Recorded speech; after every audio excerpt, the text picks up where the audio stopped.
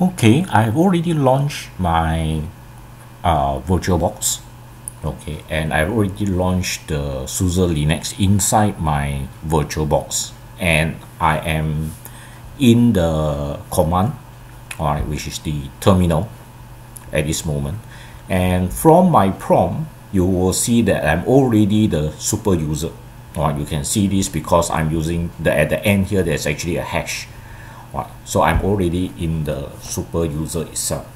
So first of all, I will run my traceroute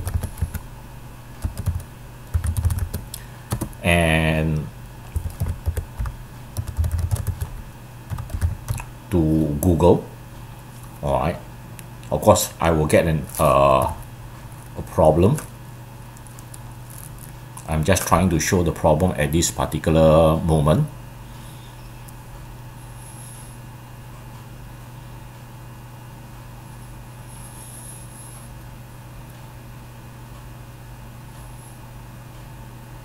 Okay, so it's not actually going anywhere, as you can see, or you may actually get a lot of those dots that is not going anywhere itself.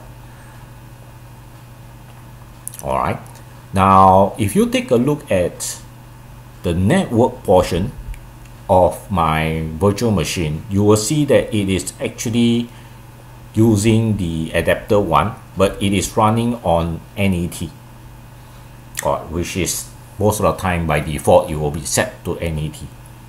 Okay, to fix this traceroute problem in your project, right, you have to change this.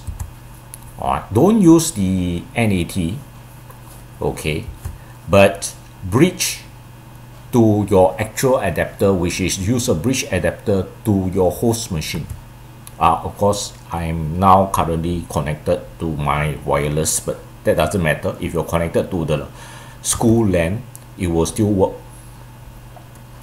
Alright, now it may need to take a little bit of time for the actual what do you call this, to take a bit of time for the actual virtual box, which is the virtual machine that is running your Linux, to detect your bridge adapter to your host computer, which in this case I'm using the Windows.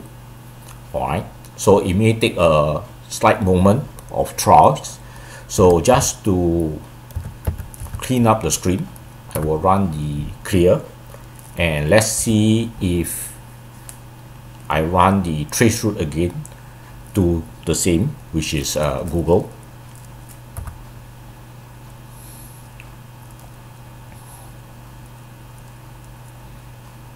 Okay, this time you will see a different output, but it's not complete yet, but you already can see a different output that is going through your routes.